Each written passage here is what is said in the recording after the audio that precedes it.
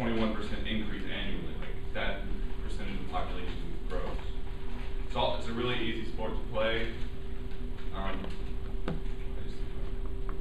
It's a really easy sport to play. All you need is yourself and a ball, which makes it really accessible as a fun athletic opportunity for anybody. Kind of like running, where all you need is a pair of shoes and a space. With soccer, all you need is a ball. I'm going to explain all the equipment you need if you want to play, whether by yourself or if you want to actually play on a team or competitively, which is also an opportunity. Where it can be played. It can be played on the streets. There's youth leagues where you can play on grass fields. You can even play in your own backyard. All you need is yourself and the ball. Some of the basics. It's all played on the ground. You only use your feet, and everything else would from your shoulder to your fingertips, unless you're playing a goalie. Goalie is someone defends the goal. The purpose of soccer is to try to score on a goal. It's your team versus the other team, or yourself versus the wall. The wall could be your goal, a trash can. You could actually have a net in a metal frame. Many different options, very easy to do. Some of the things you need, you can use any pair of shoes you want. If you want to play on grass, traditionally you want to use a firm ground, which firm ground is for harder ground, say if it's dry outside.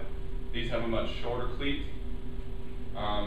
Also, if it's more wet or muddy outside, you can also use a soft ground, which it's the same design of shoe. There's just less studs and they're longer, so you get better traction on the ground and you're more stable, so you're not likely to slip and bust your face when it's wet outside. Something else you'll need, pretty obviously, shin guards. Those will protect yourself because not everybody is that particularly coordinated. And so there's the opportunity for a lot of ankle, shin injuries. The ones I usually wear actually aren't that big. A lot of professional soccer players don't wear very big ones just because you want light. But you also have different types. So you got the small ones right here. Some of them straps, some of them don't. These are some of the smaller ones with straps.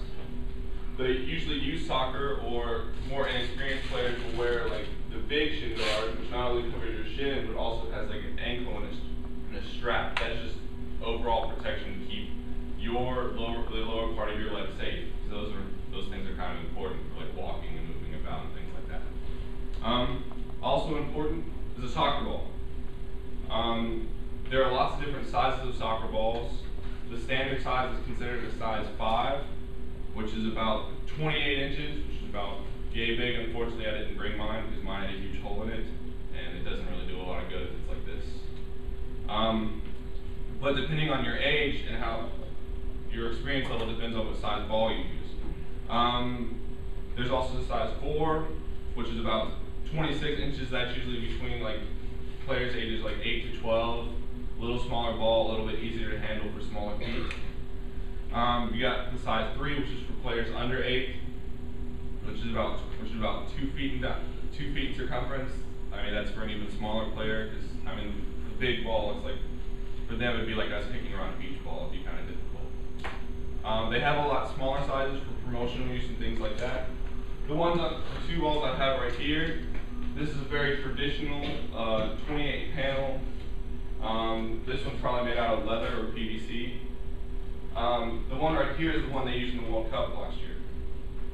It's called the Javelani, and it actually only has 11 panels. It's able to be more round and spherical, and so it flies better. Because with this, there's a lot more edges and crevices and things like that, so it doesn't have as smooth a surface, so it's not necessarily a complete sphere. This, with the technology that they've used, has made it almost completely round. How to wear all this stuff, because it's important to know how to do it. First, you want to make sure that you have long socks to be able to cover your shin guards so they don't fall off or get caught on somebody like he is. Make sure that you put your shin guards completely under them, just to be safe. And then when you put on your cleats, make sure you put them on and you tie them really tight. You don't want them loose. You don't want them falling out of them. Something I forgot to mention is for goalies, they have They wear gloves, usually about a latex palm, something like that. I play golf, so I have experience with this. Ball hurts. Leather, PVC, synthetic materials, they hurt your hand. And so you usually wear oversized gloves. These are actually almost a ½ inch longer than my fingers. They've got, it's a sort of almost like a sticky grip to them. Some of the optional equipment, like this goalie right here, his name is Petr Cech, he's a fairly famous one in Europe. He's actually wearing headgear because he had a concussion. That's one of the risk factors of playing soccer, is it's sort of dangerous. So he had an injury and he decided to wear that. You don't have to wear that, it's extra equipment.